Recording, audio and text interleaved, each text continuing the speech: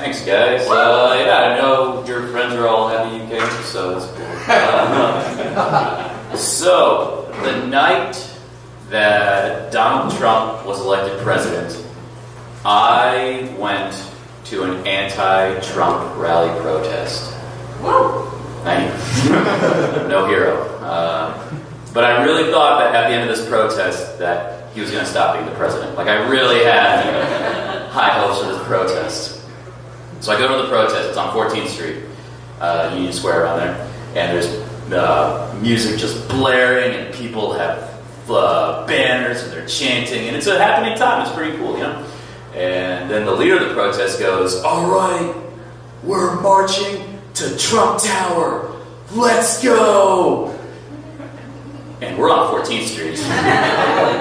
And Trump Tower is all the way on 59th Street. And I did not sign up for this, people. Like, it's a bit too much. But I went on the protest, and I got to admit the truth. I almost became a Trump supporter right then, guys. I almost, out of laziness, and two, really, like, the music was blaring, and there's only so much Mumford and Sons you can listen to, guys. Like, there's a limit, and I found it. So I work at a Whole Foods during the day. That's what I do. Yeah.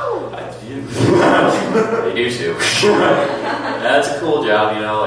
And the Whole Foods I work at, I have seen the actor John Voight in my Whole Foods 47 times.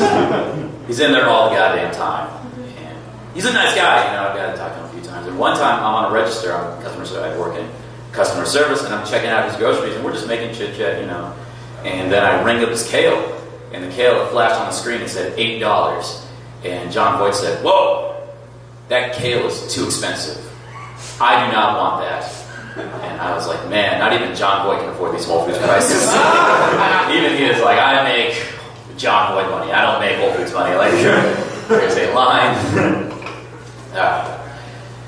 Do you guys know what you would do if you magically woke up in Matthew McConaughey's body? I think about this all the time. I'll tell you what I would do. I would do everything that I already do, but as Matthew McConaughey. So like I said, I work at Whole Foods. I would go to work at Whole Foods as Matthew McConaughey, and that'd be pretty cool, you know. I would run around errands around New York City all day long, just as Matthew McConaughey. That'd be great, you know.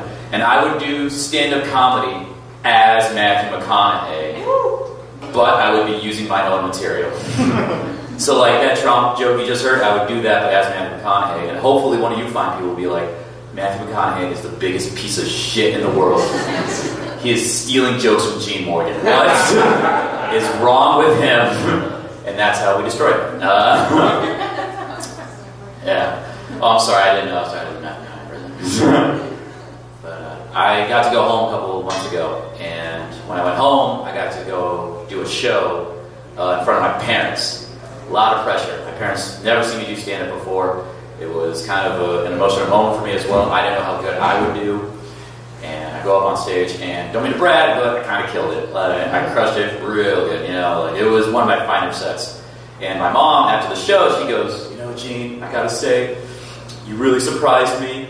I'm so proud of you. I had no idea you were that funny. I love you. You are amazing." And my dad went, "Very nice." That's it. That's all my dad said. Very nice. And I let that linger for 72 hours. Just me and him, just like, am I going to say anything? You're going to say anything? So like the night before I fly back to New York City, we're out for dinner. And I just have to say something at this point. And I go, "Dad, why didn't you love me the same way that Mom did? Mom really loved me. Why couldn't you show me the same affection?" And my dad goes, "Well, I knew you were going to be funny. I believe in you. Like, you're a funny guy. I had all the confidence in the world with you. You don't need my approval. You're a great stand-up comedian. I already knew that." Yeah, why does my mom believe me, guys? Like, why? Why does my mom have to be like, "It was so surprising. I didn't see this coming at all." That was great, though. So I'm dating a girl right now. It's been going on for a few months. And the other day, we're out for a walk. And I do this thing that I didn't know I did, which is I like to hum to myself. I hum songs to myself. And I was humming the theme song to Indiana Jones. You know, like, and then she went, oh my God, that's Indiana Jones. You know, you remind me a lot of him, and now I gotta marry her. Like, that's clearly how it's gonna go, right? Oh my God, I've been, the closest celebrity I've ever been called was someone once said, you have the eyes of Ted Bundy. And so now, I feel like that's, she's a great girl. So, my first day in New York City, I did an open mic at this place called the Grizzly Pear. It's this bar in Greenwich Village. Yeah. Okay. But, it's a kind of an interesting place. And the second I signed up and I put my name in that bucket, I started to cry. It's true, because I was doing it. I was living my dream of being a stand-up comedian in New York City. It was an emotional moment for me, and I ran to Washington Square Park and I sat on a bench and tears were streaming down my face. I couldn't stop the crying as hard as I tried. And in that moment, I knew for a fact that I was in New York City because literally not one person came up to me and asked me if I was okay. They all literally just walked right on by. A homeless guy saw I was crying and yelled out, "Get it together, pal!"